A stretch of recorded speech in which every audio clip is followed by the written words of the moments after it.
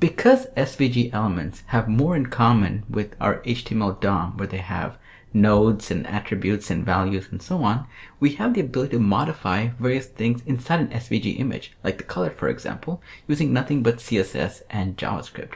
So in this video, we're going to walk through exactly how to do that. And to emphasize how familiar SVG content looks like, here's an image of an elephant that I exported in both an SVG format and a PNG format. When I open the SVG image in a text editor, notice that you see things that look like very much like our HTML. You see an SVG element, there's a path element, a circle element, and various attributes and values, very familiar things. When I open the same PNG image though, in a text editor, notice that what we see is kind of unintelligible. It's not really meant for human consumption or for anybody's consumption actually, except for some kind of an image renderer. So the three ways we're going to look at how to modify the internals of an SVG, more specifically the color. We're going to look at the CSS selector approach first. We're going to use the custom properties approach to expand upon that next. And then we'll wrap things up by looking at good old-fashioned JavaScript DOM manipulation. Now, you can absolutely just sit back and watch how I'm going to do this. But if you want to follow along, there's a code pen I created that you can use. It's bit.ly/svg_change_color. Now with that, let's go ahead and get started. So what I have here is a very basic HTML page. I'm in my favorite editor here, which is IDX. And what you can see is that we have an SVG element. This element has two elements under it, path elements, and you can see the representation of it is the sunglasses that you see here. And so using the CSS selector approach, what we want to do is change both the frame and the lenses that are currently appearing.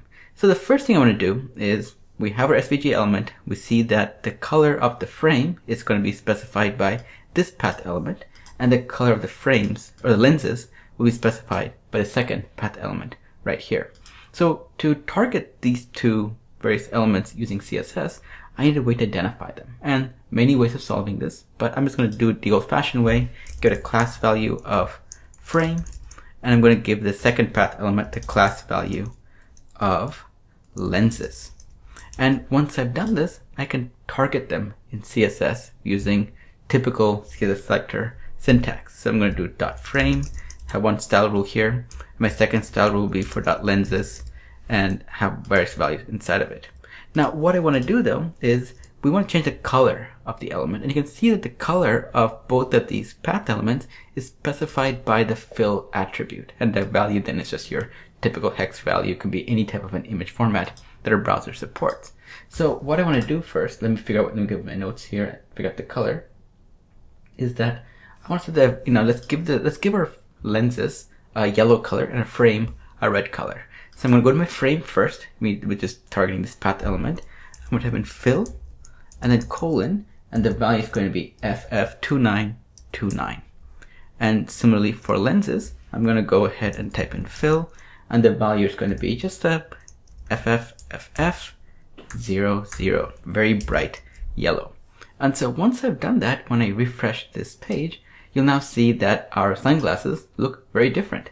I have a red frame, and they have some yellow lenses. And all I did was I gave our path elements a class attribute to make it easier to select them, and then I specified the fill CSS property, which corresponds to the fill attribute in the path element itself.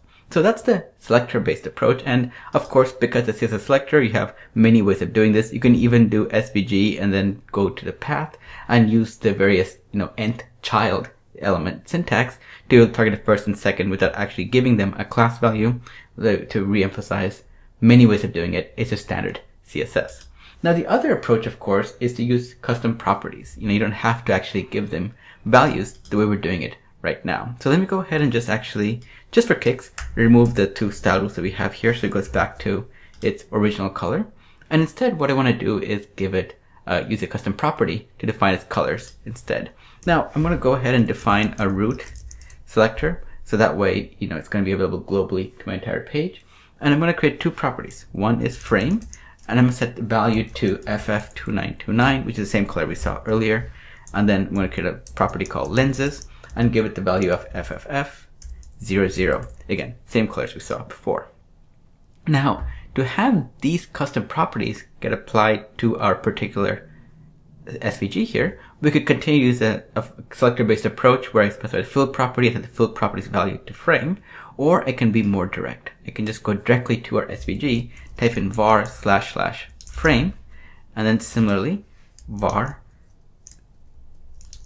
/ lenses, and now you can see that the colors are now displaying appropriately. And if I want to do something more, more fancy, like a green and yellow color, I can absolutely do that. And you can see that color is also now reflected. All I had to do was just change the value of a CSS custom property, which is pretty cool if you can think about it, that all it has is an SVG element, but its contents are now fully manipulated outside of the SVG using runtime capabilities.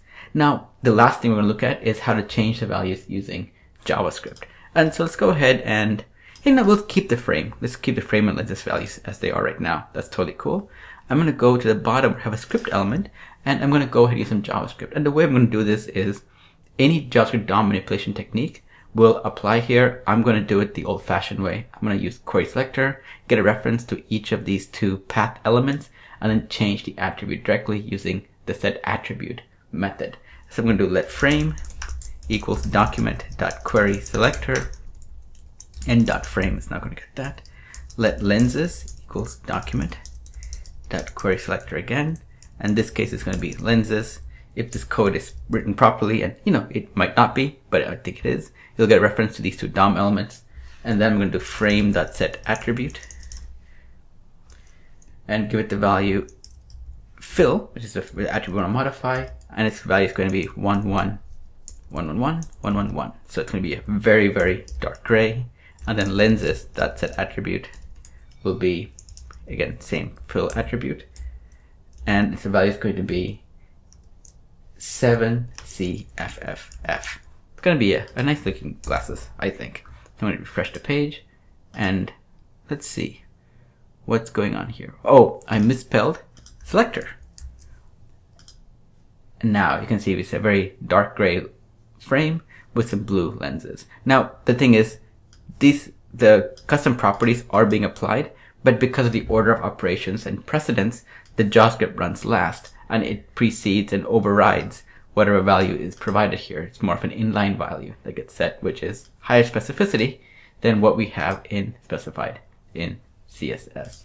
Now, that's really a very lightning fast overview of the 3 ways it takes to modify the contents of an SVG element. We focus on color, so the various styling, CSS, and JavaScript approaches we looked at were very color specific, but we can extend this to any of the size of an element, the border width, the stroke, the values.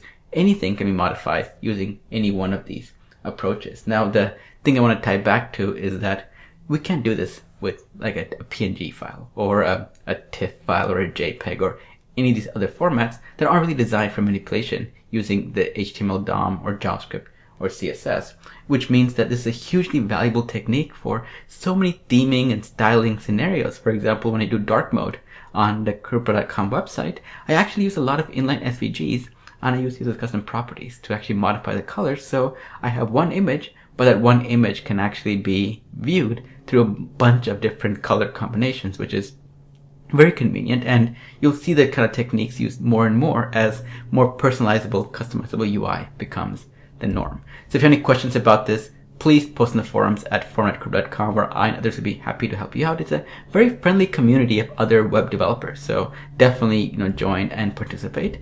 And of course, if you want to follow along with all the other things that are going on, you can subscribe to my newsletter, follow me at Krupa on various locations, and check out the books. Links for all of this will be below in the description. And with that, I will see you all next time.